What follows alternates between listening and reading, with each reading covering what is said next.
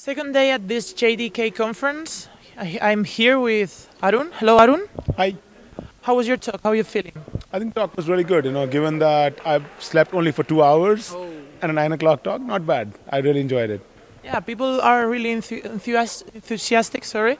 We're seeing them like getting closer to you to keep asking you questions. So yeah, we think it was well. I think that's always a good measure of how interaction is going in the talk. Yeah, that's right. So talking about it, Arun, I have this first question. How a serverless app model can be used to deploy different components of a microservice? Right. So the serverless application model essentially allows you to deploy, is basically an extension of CloudFormation templates.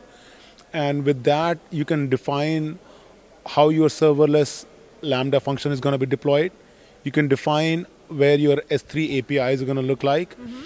You can define what events are going to trigger the Lambda function, whether it's S3 API or DynamoDB database, and of course, rest of your the Lambda functions and your CloudFormation template information is in there.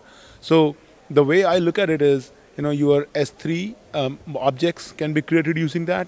Your Lambda functions can be created using that. Your APIs can be created using that.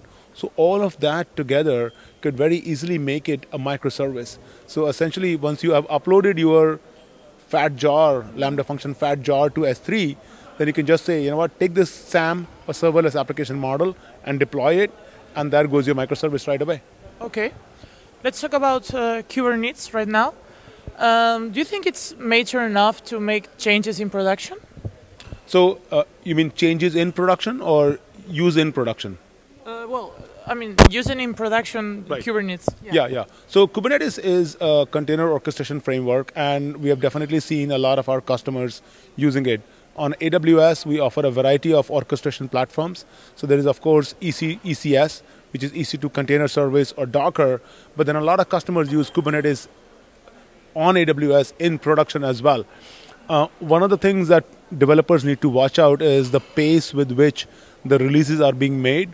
So there's something need to watch out is.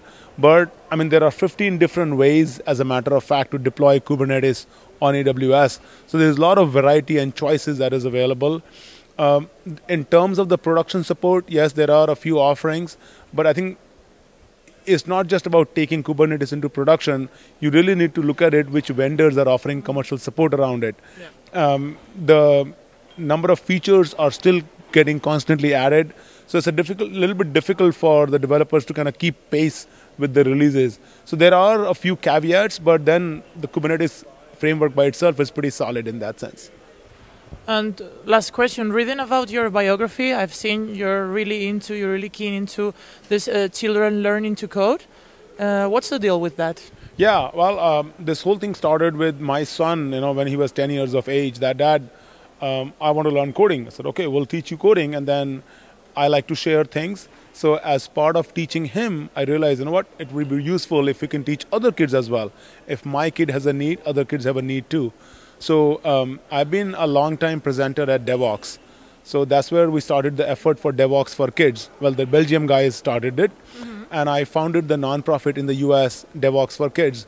And now we have several chapters across US where we do these technology workshops for kids.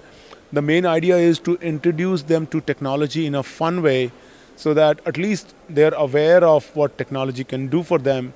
And then we continue doing these workshops across different chapters.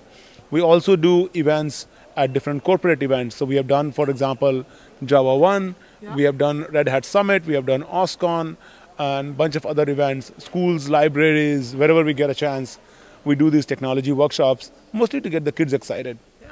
We wish you lots of luck with that. Thank you for your time. Thank you, same here.